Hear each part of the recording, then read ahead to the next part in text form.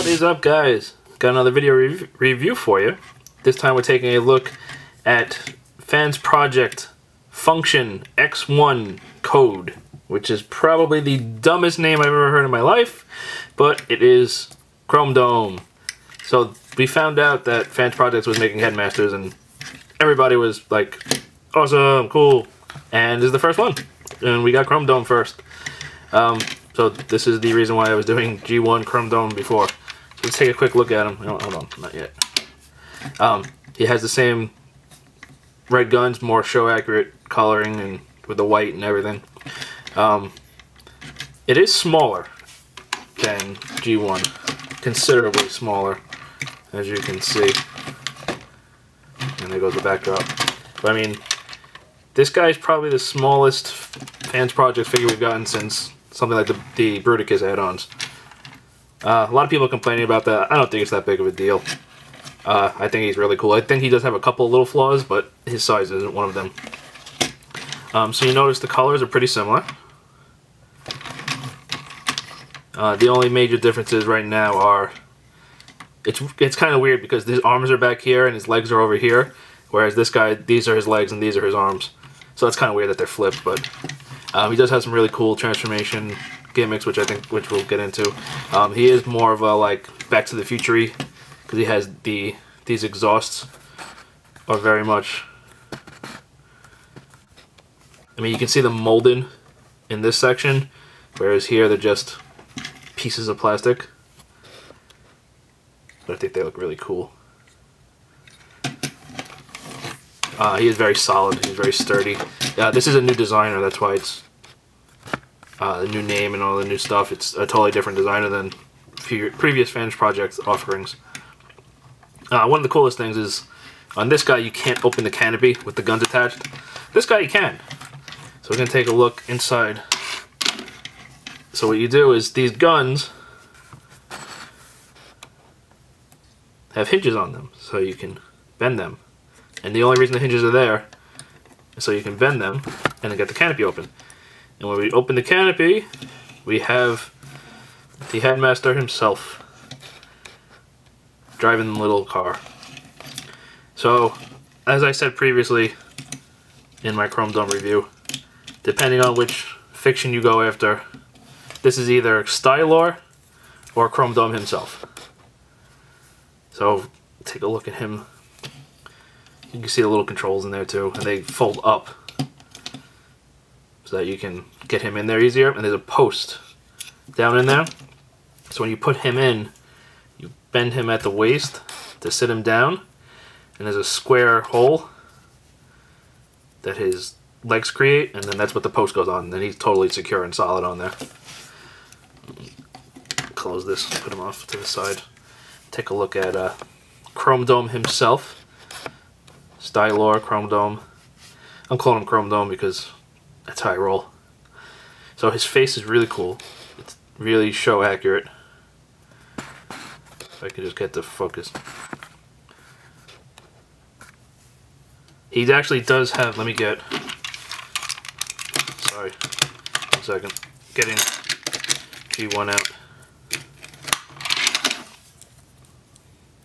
So here we have the G1 versus Fansproject. As you can see, the coloring is different, the shape and size are different, even what will become the faces is different. It's really cool what he does. I'll show you in a minute. This guy does have a little bit more posability, because you can see on this guy the legs are attached at the knee. This guy they're not. See, they just, you can't separate them at the knee. The arms are the same, they just go straight out. There we have the side-by-side differences. This guy, G1, is a lot bigger. We'll take a look at his face when the head modes. But what's really cool is the way you transform him, you put his arms to the side, and he has this double articulation, so you bend him at the knee, and then you bend him up at the waist. But if you notice, there's this silver piece in his waist, so there's a double joint there. So there's a joint at the hips, and then a joint there, see? How it bends that part? So what that does is if you look at his face, look at his eyes, when you bend him at that joint, his eyes appear. So that's really cool. And then you have to fold them, double fold it like that to get his face all the way. And then you can position the ears any way you want. I tend to leave them like that. Now one of the downsides, as we'll see, we'll show you in a minute when we actually get this guy all transformed up, these little grooves are what activate the Headmaster gimmick and show the tech specs. Unfortunately, the Fansproject doesn't do that. It's just the head is the attachment point. There's no bars to activate the gimmick. So unfortunately, it doesn't really work. We'll take a look in a minute. So, I'm going to leave the guns on. We're going to take one more quick look at the car. It's pretty damn clean all the way around. Kind of amazing. The tolerances in the back wheels are a little bit tight. As you can see, they roll fine, but you can hear them kind of catching a little bit. You just got to wiggle everything and make sure everything's tight. And I mean, they obviously spin freely, but the tolerances are a little bit tight. So let's check this guy out, get him into robot mode. So there's a few neat little gimmicks going on. First of all, we can actually leave the guns attached. We'll just point them up during the transformation. So what we want to do first is lift the canopy open. And then the legs here go over the plastic bit here and then kind of snap on there, so you just kind of get in there and twist it out of the way. So as you can see, this top part, the top part goes over that pin there and then snaps just like that on there. So you can do is just kind of twist it away and fold it out. Wait, and lift the hood and fold the front bumper underneath before I break it. So yeah, like I said, just fold it over, and when you do that, it'll snap in the back there. Okay. Leave the hood up a little bit. Fold these straight out. So what's really cool is there's notches missing out of the hood. And when you transform him, those notches fill in the hood. So there's a lot of little nuances like that to make it pretty damn cool. So we want to rotate it so that the wheels face front. And then fold this part back, the shin part back, and fold the foot a little bit forward. Or back, however you want to say it. Depending on which way you're looking at it. Bring it 180 degrees, fold the shin up. Now unfortunately this does not lock anywhere, it just sits there. It's not a problem, but it just doesn't lock. Fold the foot forward. Same thing on this side, bring everything forward a little bit so you can swing it. Shin up, foot forward, and that's his legs. Swing the whole thing 180. Unfortunately, we're gonna have to not get him all in frame right now. Come up here to the top, split him, kind of grip it up here, and split it at the arms in the center. There's a groove, there's a tab system. They tab together and they will click like that, so you know that they're locked, and then you just pop them off. Now, what's really cool is when you fold these, you're gonna lift the hood the rest of the way. It was hindered before, but now you can fold it. The wheels will go in the chest, and we're going to bring the arm forward a little bit, bend him at the elbow, and there's this brown bit and the fist. So when you pull the fist forward, the brown bit will go underneath and kind of click in, and then rotate the fist. Same thing on the other side. Bring it all the way back, so it'll just fill in, rotate the fist around. If you notice, the guns just stay on the back of his arms for now, so you can totally leave them in during transformation. Fold the canopy down. It doesn't lock, but it sits just fine. And now what's cool is you have to make sure, see this, there's this track in the center of his chest, and you'll see there's kind of a groove in there, and you just slide this up and over the wheels. And that totally hides the wheels. And then we fold up the crotch. And there we basically have Chromedome's body complete. So we're gonna bring it up a little bit just to show you the head and everything. So now you can totally pop the guns off, And the gun handles are actually not round, they're kind of oblong, and so are the fists, so you might have trouble fitting some other weapons in his fists, so just be careful. And also Piog broke his gun, one of his guns, taking it out of the package. Like up here, he snapped the barrel off because he was anxious, so don't do that. Shove these in his fists. So you can't like rotate them in his fists really because they're oblong, so just don't rotate them. And last but not least, you have to yell "head on" and you plug his head in. And there we have Chromedome in robot mode. So when you plug his head in, it's just a square hole and you literally just plug it in. And that's it. So as far as articulation, one of the negatives is the shoulders, because they're squarish. You can't get a lot of in and out motion because that square part on the top, but they are on balls, so you do have 360 degrees of rotation. Elbows are on a hinge. They can go straight out, and they can go, they can do more than a 90-degree arm bend, which is pretty awesome. Wrists rotate, go up and out as part of the transformation. Waist all the way around. Hips are on balls. Oh, bicep swivel. Thigh swivel. Then at the knee actually has a double hinge at the knee, part of the transformation, so you can get pretty awesome range of motion there. Nothing really forward at the knee. The foot does pivot as part of the transformation, but only forward and back, not side to side. But they're cut. As you can see, they're cut on angles here, so you can get a wide stance by putting it flat like that. So that's, you don't really need the ankle tilt as much as you would on other figures per se. And then kind of miraculously, for a Headmaster, we actually have head articulation. The head itself is on this disc, which rotates, so you can actually rotate it 360 degrees. And it also has a pivot so that he can look forward. Now unfortunately when you do pivot him forward, kind of hard to see, but his head pops out, like the connection point. See, when you fold it back, it's not all the way down, you gotta snap it the rest of the way down. So if you just put a little pressure down as you do it, it's fine. If you rotate it around and pop the head out and flip it around, you can now, and then you kind of have to fold the legs up a little bit, you can get them to look up. So it's really just your choice, but it's more or less designed to go this way.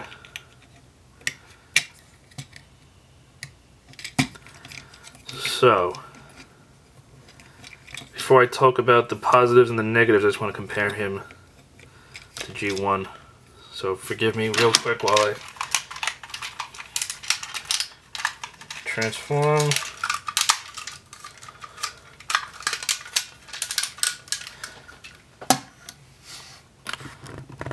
Yeah, G1's a lot bigger.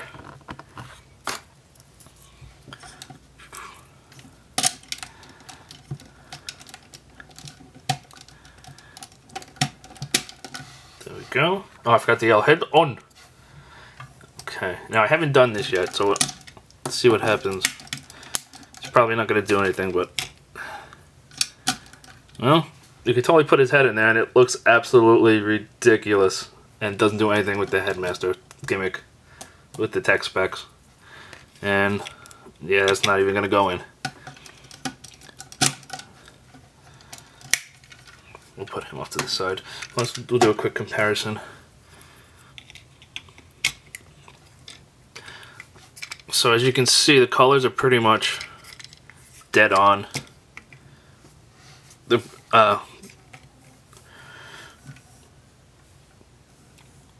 It doesn't really come through, but the browns are actually incredibly similar.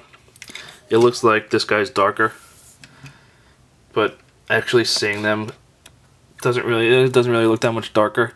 It's definitely a slightly different shade, but it's very, very, very close. Same thing with the arms and the feet. The yellowish, I think, is pretty close. The head, this is definitely gray and this is definitely white, but it's supposed to be white or more white, so this guy wins in that department. And he actually does look more like Chromedome than this guy. So he wins in that department as well. I'm going to put him off to the side. And you can see the difference in the guns. They're very, very similar, but the little white accents make this guy a little bit cooler.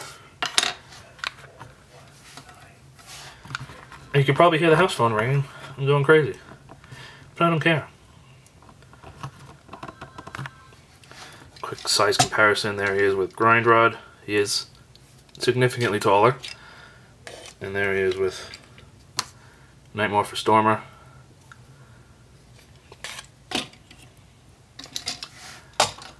So, let's just start with the things I don't like, because there's only a couple. Number one, no tech spec gimmick.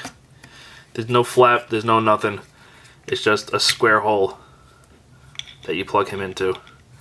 Really wish they could have worked in the tech spec gimmicks somehow, because that's what makes Headmasters so cool. You know, it's a neat little gimmick. Kind of disappointed about that, but what are you going to do? And I forgot what the heck the other downside I had with him was. Oh, there's the shoulder. Yeah, that's right, the shoulder articulation doesn't... That's as far wide as you can get his arms, is that. It's not the biggest deal. I'm actually kind of disappointed that they couldn't figure out how to get the tech spec gimmick to work. I don't care if they weren't really compatible with the G1, because obviously it's going to be a different size and all that, but I would have liked to see the tech spec gimmick in there. So it's kind of disappointing, but it's not the end of the world. Everything else I think is awesome. I mean, the head looks really amazing. It's totally accurate. I really dig that you don't have to hide his face like you do with the G1. Because the G1, all you did was fold this flap forward and then hit his face. You know, this guy, the crests are the arms. You can see the crests on the G1, but those aren't his arms. His arms are back here. So, I mean, little things like that, just go that little extra mile and make him, you know, totally awesome. I love the chest gimmick. Let me show you that again. So you'll see the track, you line it up, and you slide it down. And I think that's awesome that that hides the wheels. I mean, he is on the smaller side, but I mean, I think it's a totally doable size. I think it's, you know, it works. I'm not upset that they're smaller. But, I mean, on the G1 you can see the wheels are just hanging out on the feet and on the hips. And this guy does a really good job of hiding the wheels. You see a little bit of them on the shins. And the chest ones you don't see at all. So that's pretty, you know, damn awesome if you ask me. And I don't like saying if you ask me, so I'm trying not to say that. So yeah. If you can find this guy, pick him up. The only problem is they were having a bunch of charity deals with him. So if you bought him 20 bucks, went to a charity, no matter who you bought it from, basically. So he's pretty much sold out everywhere. But I got the pre-order in as soon as they started doing that. If you can find him, pick him up. He's awesome.